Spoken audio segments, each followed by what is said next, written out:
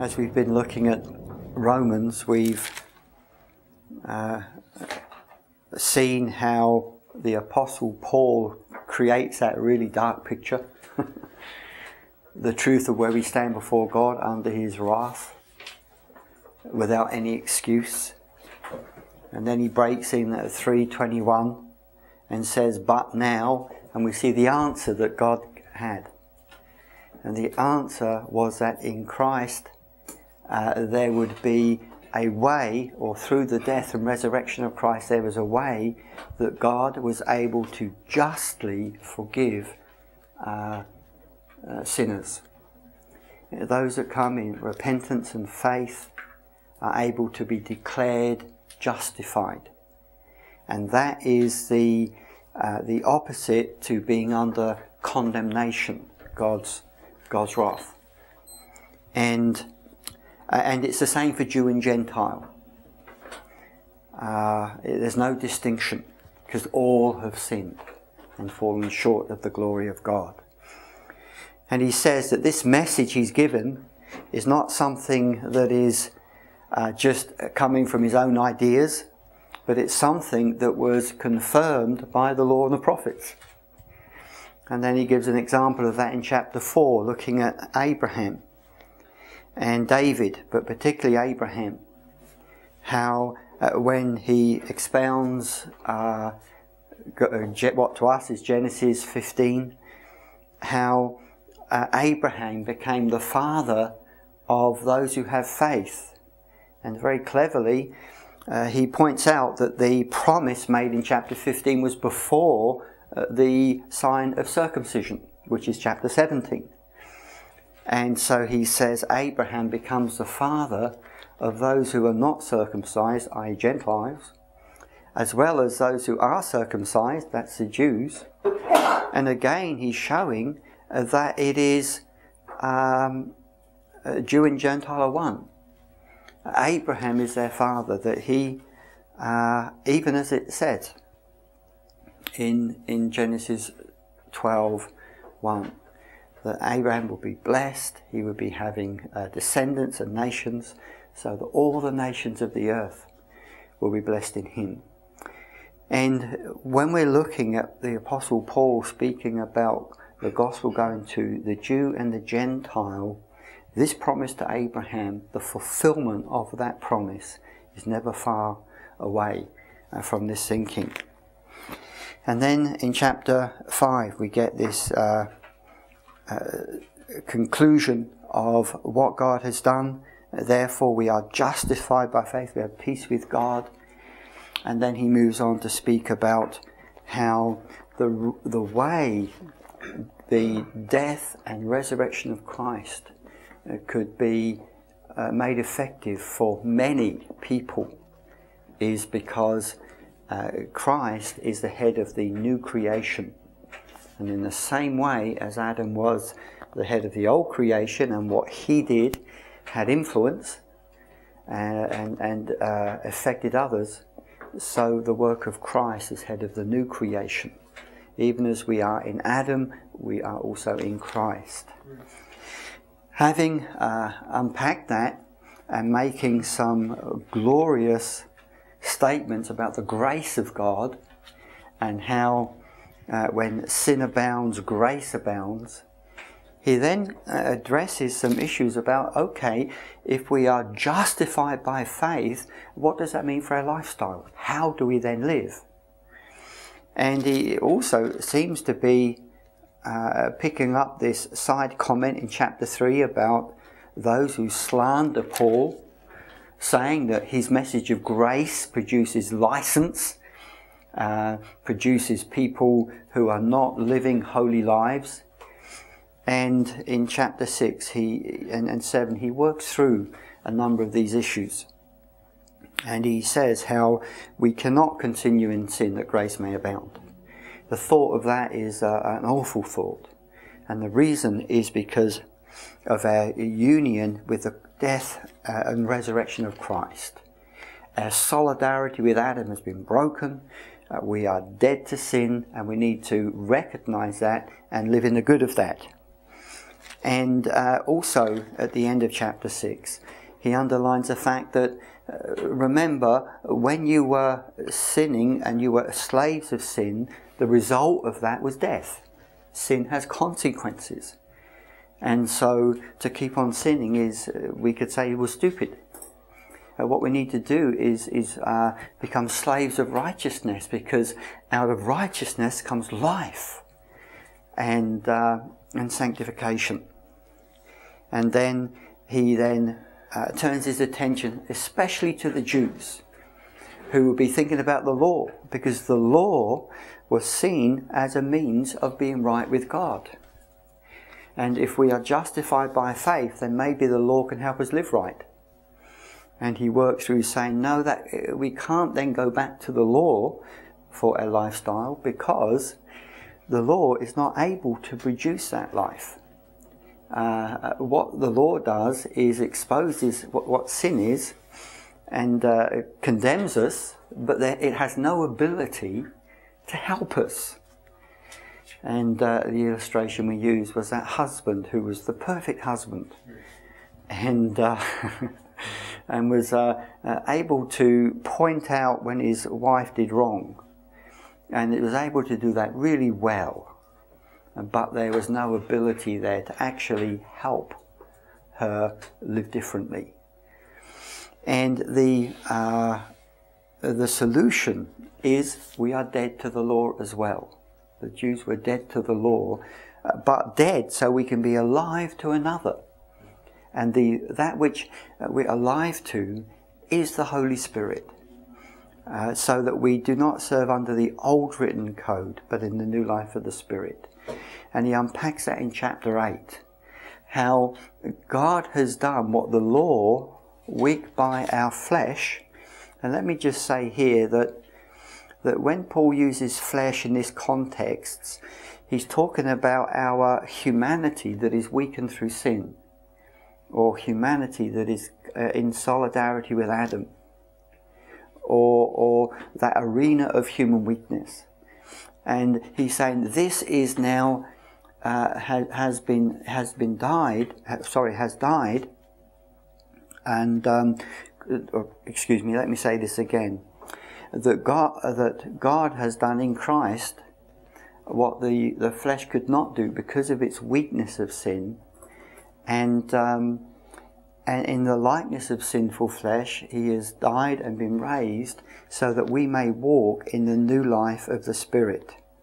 Let me read it so we get it right. For God has done what the law, weakened by the flesh, could not do, by sending his own Son in the likeness of sinful flesh.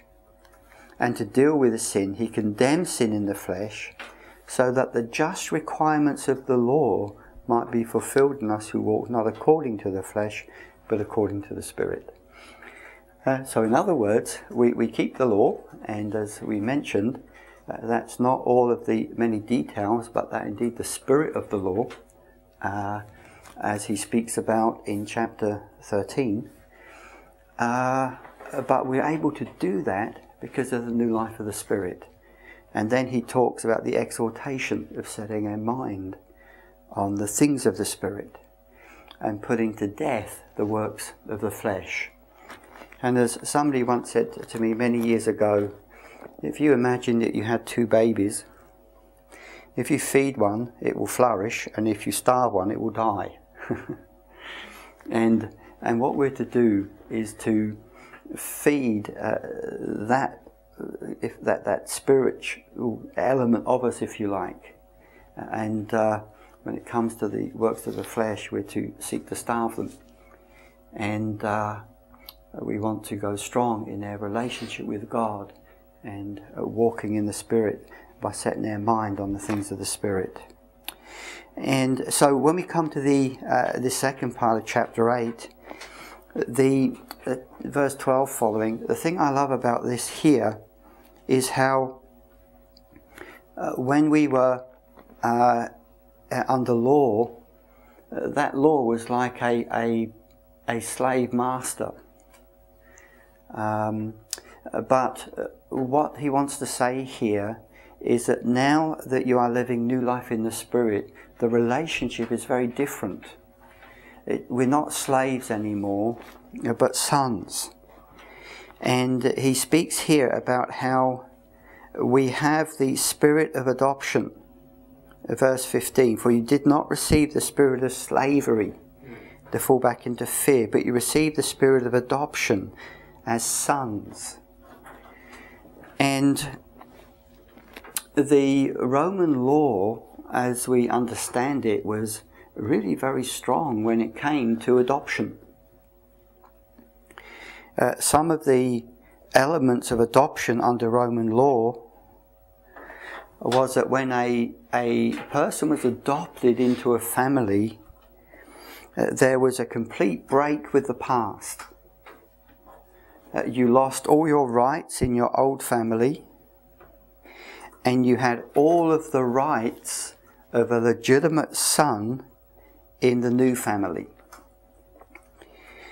And they were so absolute that if you were adopted into a family, and at a later point that your new father and mother had a natural son, there was no way that that natural son would usurp your position as the firstborn. Because being adopted, you were adopted 100% into that family as a true son. And so if then a natural child was born, they became, if you like the second-born. Another thing is that the old life, your old life was completely wiped out. If you had any debts, they were all cancelled. And it's like you had a really fresh start. So that in law, you were absolutely a son of your new father. And so when the Apostle Paul is writing to the Romans about adoption, this is what would have been in their mind. This wonderful embracing into the family of God. And it is this spirit of adoption that we receive, whereby we cry, Abba. And then he translates that because it means Father. And it is this very spirit witnessing with our spirit that we are children of God. And so this change, the work of the Spirit, is that we have moved from that realm of being under slavery and fear into that realm of being children of God. And we're not just children of God, we're sons of God. And all of us are sons of God, because this thing isn't about gender.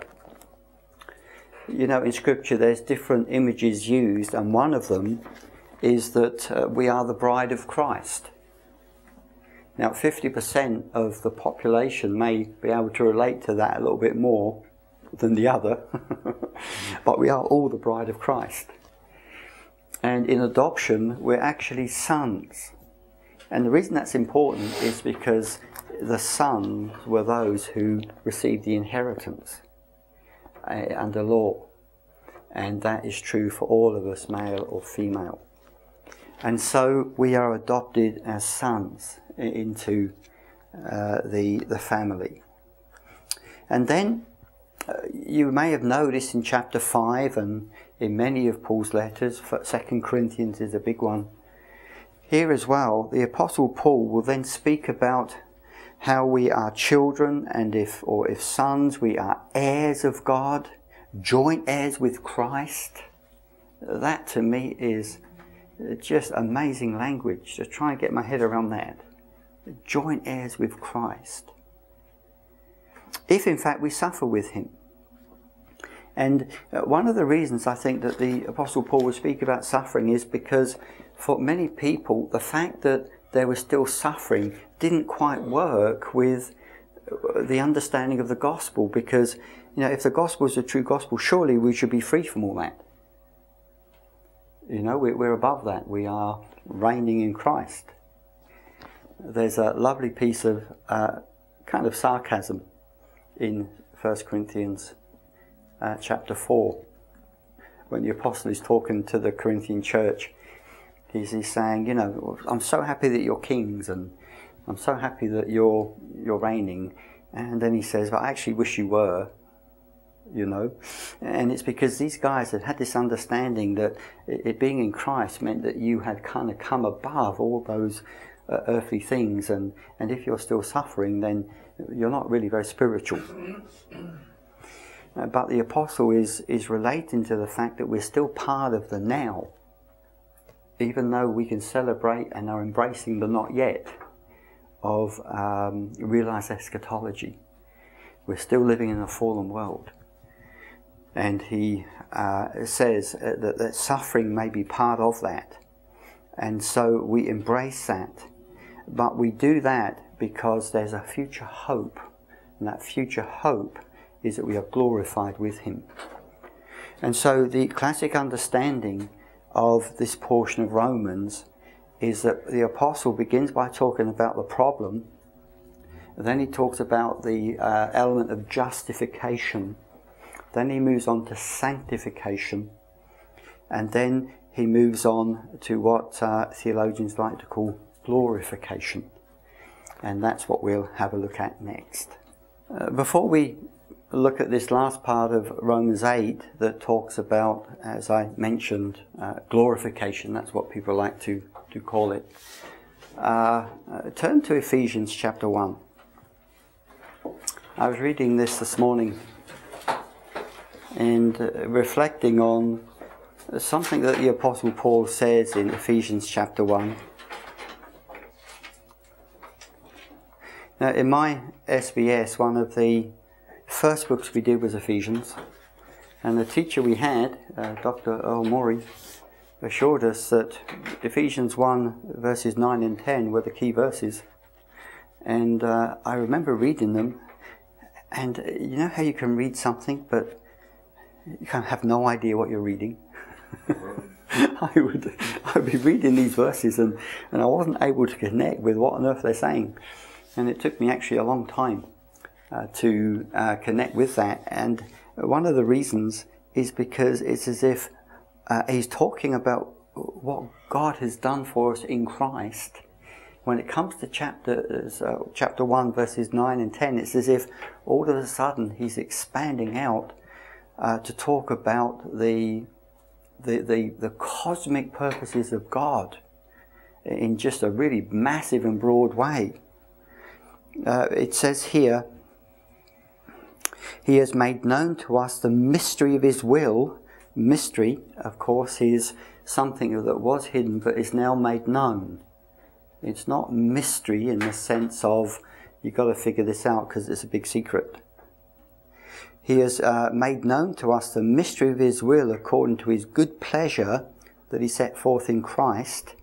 And we can say, okay, what was that mystery? And we have it in verse 10, and that is a plan. God has a plan, and that plan is this, that in the fullness of time, God would unite all things in him, that's in Christ. And then we see the cosmic nature of this uniting, all things in heaven and all things on earth. And so there's this massive plan that God has that at the right time, ultimately, everything is going to be united in Christ. Now, I want to just paint this picture so that we can then go into Romans, because I think this is something that is behind what Paul is saying in Romans and what kind of affirms it. I want you to come with me in your imagination back to Genesis, Genesis 1 and 2. And when we look at the creation as God created it, in the beginning everything was what I would call, it was together in harmony, or shalom. That harmony, that unity, was in every direction. In those early chapters, you see that humanity in the person of Adam had he enjoyed the immediate presence of God. We get this picture, don't we, that in a garden that was planted, which in my thinking would have been a bit more like one of the national parks we have in some of their countries, that in the cool of the day, God and Adam would be fellowshipping together. And I don't quite know how that looked, but the impression you get is there was Adam enjoying God's immediate presence. And then we look at Adam and Eve. Humanity in the person of Adam and Eve, they knew perfect harmony in their relationship too. You get this picture, they were naked and unashamed, nothing between them. Perfect unity, if you like, perfect harmony. And then in the created order, Adam was doing his business in the garden, whatever that was, and the animals were coming past and he was naming them. And again, the picture you get is that of complete harmony. And the point is that when sin entered in chapter 3, all of that was broken. And it was broken in every direction. When Adam would normally have been spending time with God, he was hiding. And God was reaching out, saying, "Adam, where are you?" And when he found him, he said, "Who told you you were naked? You know, what's happened?" And Adam turned around and said, "Well, God, that woman that you gave me, she made me do this thing." And so you find fear, and you find accusation, and you find brokenness in that relationship that at one time knew complete harmony. And there, as we mentioned before, Adam and Eve were sent out of the garden, out of that immediate presence of God. There was still a relationship there, we know that. But that unity which was there was broken. We see Adam and Eve, they realised that they were naked, and they tried to put these clothes together. And you find this accusation and fear and guilt and blame. And their relationship, but was no longer that relationship of shalom, of unity, harmony. And the created order, all of a sudden the earth began to yield weeds, and there was sweat and toil working with the earth, and the animal was killed, and so on and so forth. And the picture we get in those few words is that in every direction, the harmony, the unity was shattered. And then as we continue to read in Genesis chapter 4 through 11, what you get is the consequences of what we call the fall, of humanity choosing to rebel against God. The consequences are worked out in those chapters where you find sin just multiplied. You come to the time of Noah, and the violence on the earth was so great that it says that humanity, that's all they thought about. And God stepped in and in a sense started again with Noah and his family. But it wasn't long before we have more trouble and more problems, with the Tower of Babel being the final one that's mentioned. And it's as if those early chapters are speaking about the beginning, the fall, the consequences of the fall. Then of course we come to chapter 12 of Genesis, and now you've looked at Genesis, and so you know how God then breaks in. And when he breaks in, he begins his plan of redemption. But his plan of redemption is as it is described in Ephesians. The plan is that there will come a time when all things will be united in Christ. In other words, that which was lost in the garden is going to be restored. And when you do Revelation next week, I don't know if you'll do this, I would recommend it.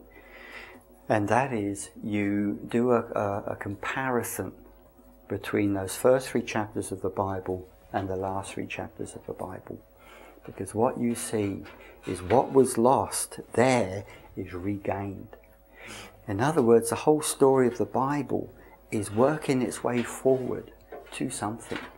And that something is the restoration of all that was lost, with a new heaven and a new earth in which righteousness dwells. And it is centered in Christ. And it is this that we read about now in Romans.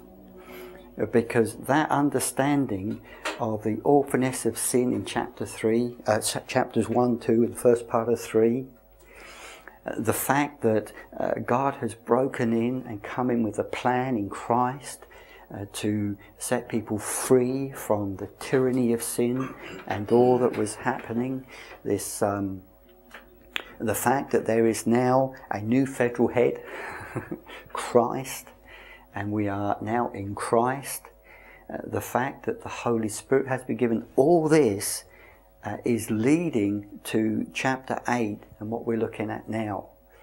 And people call this, in theological terms, glorification. But what it's meaning really is the culmination of God's redemptive purposes that are being worked out in history, and we are part of that, of course, that working out. And so let's turn back to Romans chapter 8, verse 18. And we pick this up because he's talked about the suffering that may well be part of our experience here in this broken, fallen world still. But he says, I consider this suffering of this present time, now in this evil age, not worth comparing with the glory that is to be revealed to us. And this is why people use the word glorification, because this word here. For creation waits with eager longing for the revealing of the sons of God. In other words, that ultimate end time when we are enjoying all of the blessings in their fullness that we now have in part because of the work of Christ. For creation was subject to futility. That's what happened when the ground was cursed in chapter 3 of Genesis. One of the consequences of the fall was the toil and the extra effort. This world, this physical world, is broken. It's not what it should be, even as we see broken humanity. For creation was subject to futility, not of its own will, but by the will of the one who subjected it in hope. Because that wasn't the end. There was a plan of redemption, and that plan of redemption included the whole cosmos, not just people. That creation itself will be set free from its bondage to decay and will obtain the freedom of the glory of the children of God. And so when we talk about to use Paul's terms in 2 Corinthians chapter 5, if anyone be in Christ, he is a new creation, or part of that new creation. When he speaks in Isaiah chapter 65 and 66 about a new heaven and a new earth, and of course this is taken up in Revelation, he's talking about this, that there will become a time when everything is freed from decay. We know that the whole of creation has been groaning in labour pains until now. And not only the creation, but we ourselves, and we say amen to that. You know, all that's going on in this house, and all that's happening in my family, and everything we see on the news so often.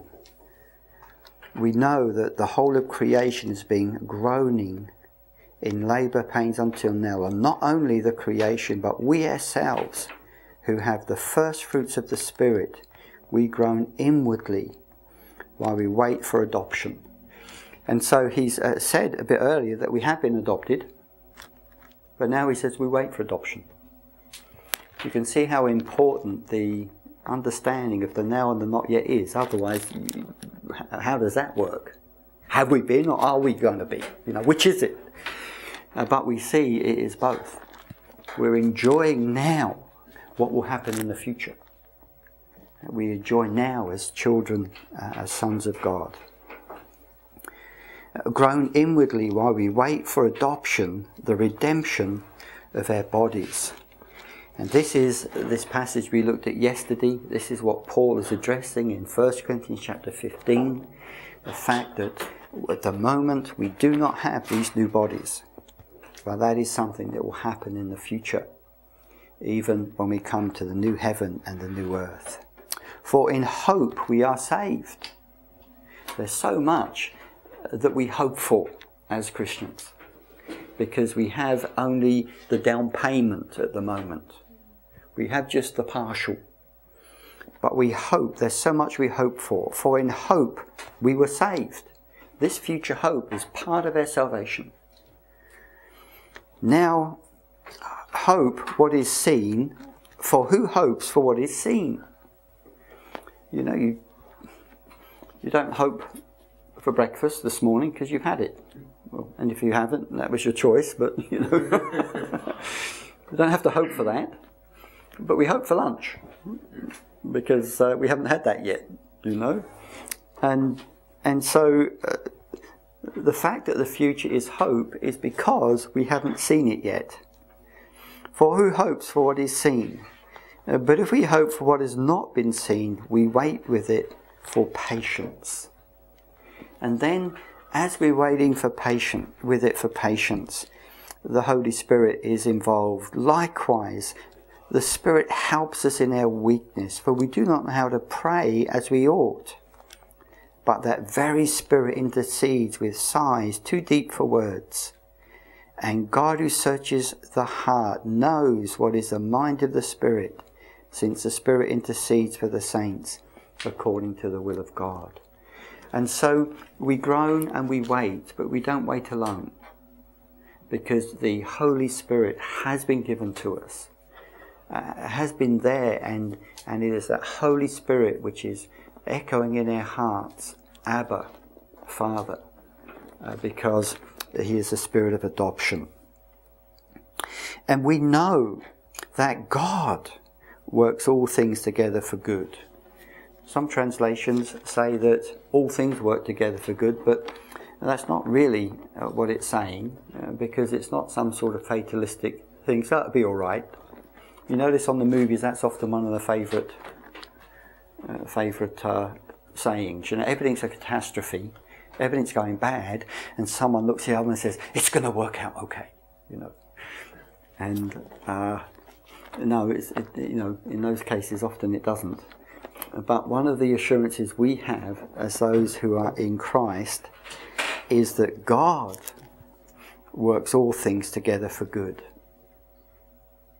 What a wonderful promise to those who love God and who are called according to his purposes.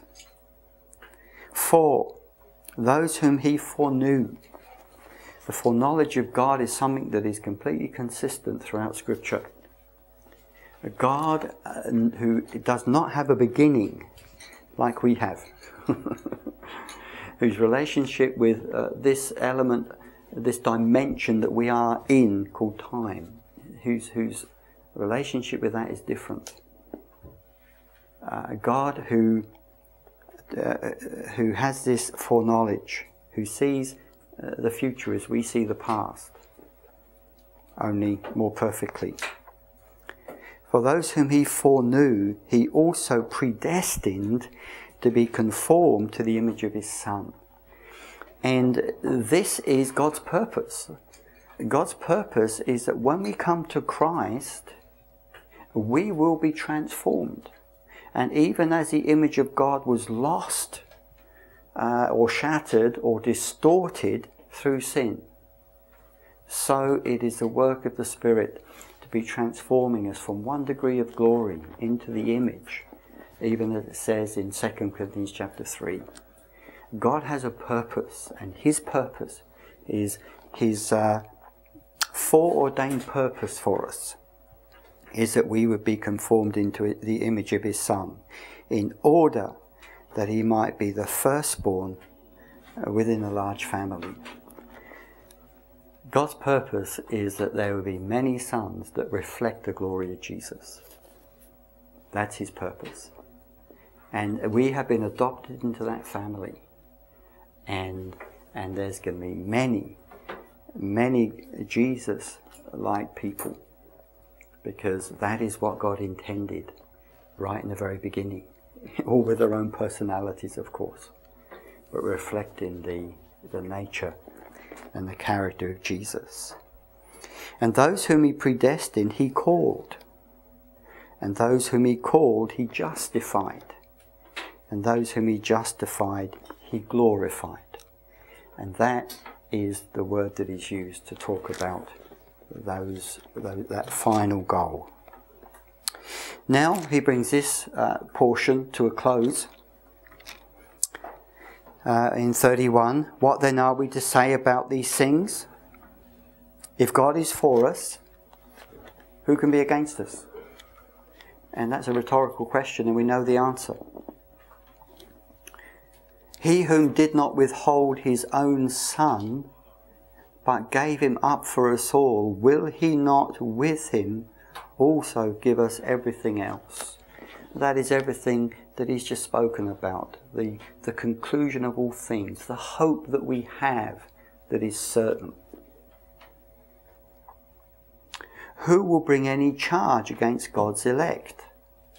Now, it's interesting that he goes back to reaffirm the power of justification, that we're declared not guilty.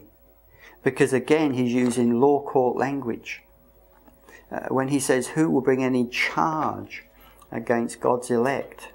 It is God who justifies. It is God who's declared us not guilty. Who will condemn?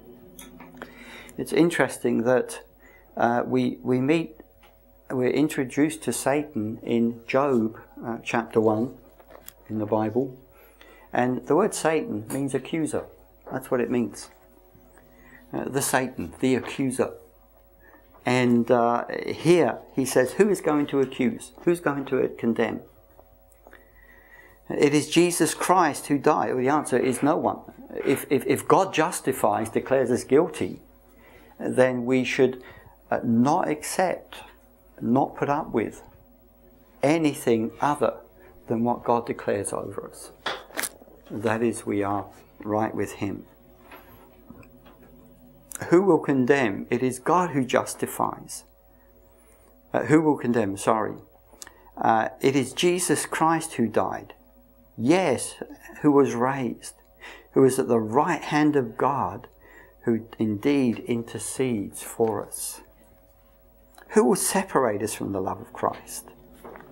And then he starts going through this long list of elements, and of course the answer is nothing is going to separate us from the love of Christ. Hardship or distress or persecution or famine or nakedness or peril or sword. He then quotes Psalm 44:22, as it is written, for your sake we're being killed all day long. We are counted as sheep to be slaughtered. Trials and tribulations are not a sign of God's disfavour. When things go wrong, when things are hard, even today we can think, if things are awkward, difficult, the question is, does God still love me? Why am I in all this challenging issues if God loved me? Well, it's as if the Apostle Paul was saying you should expect hardship and difficulties and troubles and persecutions. We're in a fallen, broken world. That's what it's going to be like. So don't think it will be different. But when it is like that, recognize that none of these things, nothing that happens to you, can separate you from the love of God. No. In all these things we are more than conquerors through him who loved us.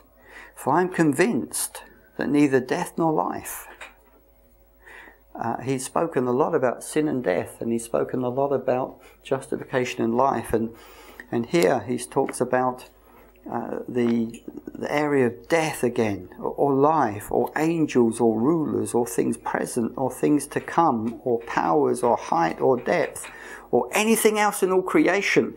He's kind of wrestling here to try and cover everything. And in case he didn't cover something, he says, not anything else in all creation will be able to separate us from the love of God in Christ Jesus our Lord. And with this glorious doxology, he brings to a close this journey he's had us on of the unfolding purposes of God from the fallenness of human sinfulness. The image of God shattered because people are worshipping images of animals and human beings, all the way through to the glorification, as people like to call it, the fulfillment of all things, the restoration of what was lost, the new creation, the new heaven, the new earth, the physical creation restored back to its glory, however you want to say it. He's brought us on that journey. And he's finished by recognizing that at the moment we're still in a fallen, broken world. And while we're here, nothing can separate us from the love of God. And with that, he brings this portion to an end. And as we're going to see, if you go to chapter 12 follows on really beautifully from this passage. It follows on and says, okay, now because of the mercies of God, this is how we should live. And he picks up on what he said in chapter 6 and chapter 8 about our members. We should offer our bodies as a living sacrifice, and we should be transformed by the renewing of our mind, as he says in chapter 8. And he talks about practical outworkings of that in the community of Christians there in Rome. Let no one think more highly than you ought to think. Think with sober judgment and recognise there's diversity in the unity we have. Different gifts, and we celebrate the differences as well as, and so on and so forth. But actually he doesn't finish there. We have chapters 9, 10, 11. And we'll look at those next.